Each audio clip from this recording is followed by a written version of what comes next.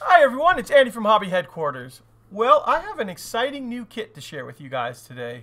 One that, kind of close to my heart. You guys know how much I love the StuG or StuG III.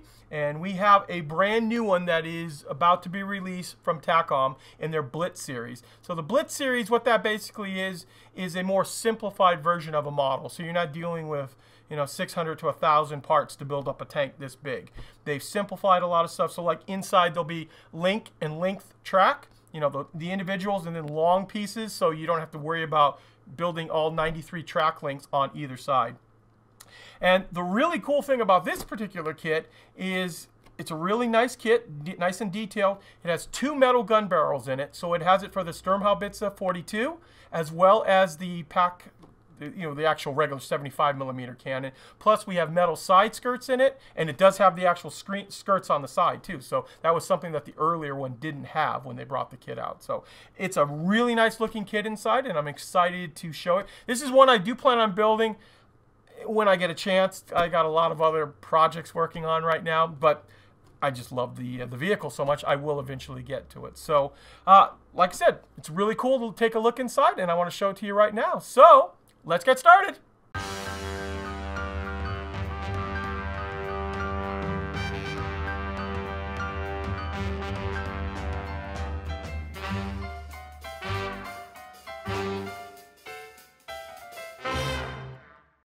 Okay, let's start off by taking a look at the box. And the reason I want to show you that are some of the other accessories that are easier to point out to on a built model or a picture of the built model. So like I was saying earlier, you get both the metal barrel in the 105mm as well as the 75mm. But a few other things I forgot to point out too is you also get the rack system that goes in the back, and also the remote control machine gun. There's also a couple of different types of mantlets as well, the Salkoff as well as the hard one. So there's quite a few different variants you'll be able to build on this. And then of course you can see we also have the skirts on here as well. That way when I point out all the parts, you'll see how you can change this up in quite a few different ways. Okay, the first piece we're going to look at here is the lower hull. And you can see here that this thing has been slide molded because it's a true bathtub style hull, as you can see. And it has all of this extra detail already molded into the side. And if you watch me build the 16 scale version of this, you see that all that was extra parts you had to add on, but it's actually all in there in nice detail. Now, this particular one is the same lower hull that was on their previous kit, the early version of the StuG, and this is shared inside both kits. Now we're going to take a look at the fenders, the engine deck portion, kind of like the upper part of the hull. And I'm going to zoom in here a little bit so you can see that they've got the nice texturing on the fenders and all of the detail on the engine deck itself. It's a lot easier when all of those hinges are already molded into place and don't have to attach each one of them. And that goes for up front here as well. And this piece is completely new. It's not shared with the other previous kit. Now we're going to take a look at another sprue that has all new parts on it. This is also for the late. So right off the top you can see we've got the return rollers up here, and they're the late type that doesn't have any rubber on it. And here's our drive sprocket, as well as extra bolts up on the top there you'll have to cut off for one purpose or another. And 2 of these sprues are provided in the kit. There is slide molding also on the ends of the tow cables there. I'll show you this one little sprue here. This is the tensioners for the idler wheel as well as the jack. That makes me think this is probably a new sprue. No, actually it's out for their Panzer III that they came out with. So that one is a recycled piece. And this next one up here, now this is definitely from the older piece because it has the more squared off mantlet. As you can see some of the parts inside here, as well as one of the barrels for that. Okay, next we are going to take a look at the road wheel slash suspension sprue. Now this is the same sprue that was included in the Panzer III M or N kit that came out, as well as the earlier StuG III that came out, because they all use the same road wheels and suspension in it, regardless of which kit it was. And of course, then you get some of the parts that you won't use. This is obviously the earlier drive sprocket. I think the return roll or the idler wheel is the same on both of these. And then you get all the kinds of things like the smoke dischargers. And then there's parts here, like this is for the cupola on the Panzer III. You won't be using it on that. These are the top covers for the back of the engine deck. And then, of course, the older type return rollers. So if you wanted to, you could even probably mix and match, because I'm sure not every one of them had all the same. Now this sprue is completely brand new. This one will have, as I was telling you earlier, the two different types of Takom mantlets. Here's the new roof, and the new roof has the different mount for the machine gun. So this is where the remote control machine gun would go, right here. And we've got slide molding done on the air intakes.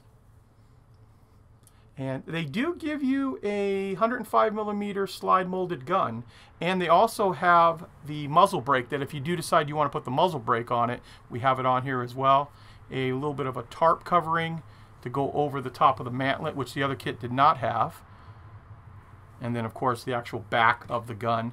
And then it looks like they give you a new squared off front of the mantlet too to change it. So it's got the little hole inside there, which I believe is for the machine gun. I don't believe that was the sight. I'd have to check on that. But if you know, please go ahead and tell me, because it's the same thing on here. They've got the hole. I thought this was for the machine gun, but now I'm starting to double think myself that maybe that's for the sight. But you know, like a coax machine gun that would be mounted up alongside the gun. So that whole sprue right there is new. And then we have our track sprue. And like I was telling you, they're individual link and then long length of track. And hopefully you can kind of see. This one's already got a sag built into it here. These make it so much easier. I did build that Panzer III M kit and use these tracks. Went together very, very easily. The longest part of doing any of this is just cutting them all off. And then we have, this is shared with the other kit as well. So there are going to be some duplicate parts that you won't use. Like here are the air intakes off of the older kit. But I'm sure they're like tools and some of these covers here that you'll use for the late version of it.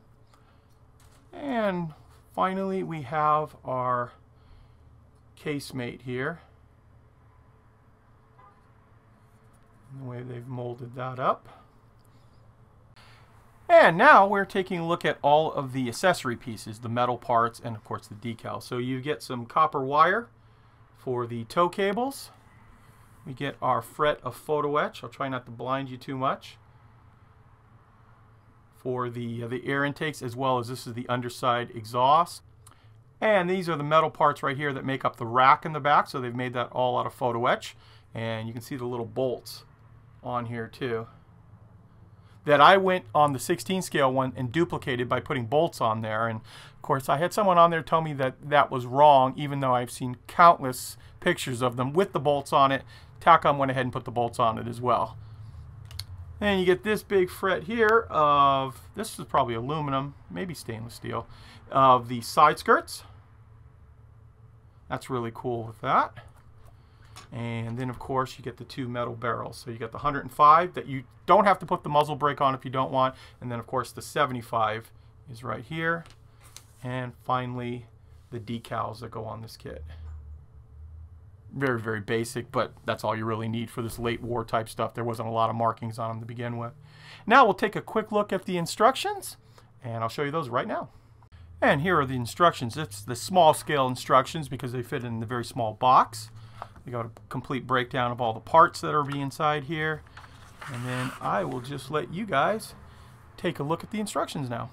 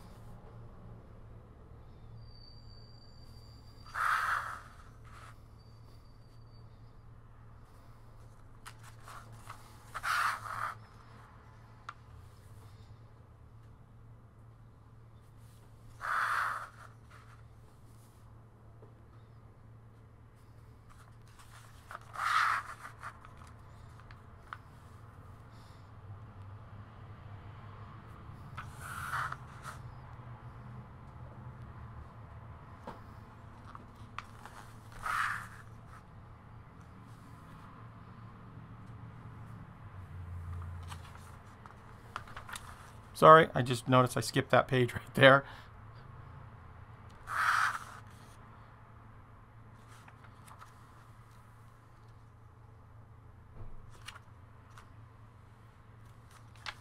And finally, we've got our markings page. So there's quite a few different ones in here. We've got the one with the 75, the one with the 105, another one with the 75, and one more in snow. Well, there you go, guys. There is a quick look at the new 2-in-1 kit from Takom Blitz of the StuG III G late production. And as you saw, there's lots of cool parts and lots of different opportunities to change it up and really build a nice looking kit. Now, we will have these up for pre-order on our website, andyshhq.com, as well as andyshhq.eu very, very soon. We're just waiting for the final word from Takom when they're going to be shipped to us and an ETA that's closer that we can give out to the customer to let them know when they're actually due to arrive. But the price on this kit is, this is the other great part about it, it's under $35 for this kit, and I think for all the detail and extra parts in it, it's really, really worth the price. So keep checking our website, andyshhq.com, and we will have an update on those very, very soon. So I want to take this opportunity to thank you as always for watching, and please stay tuned because we have many more videos coming.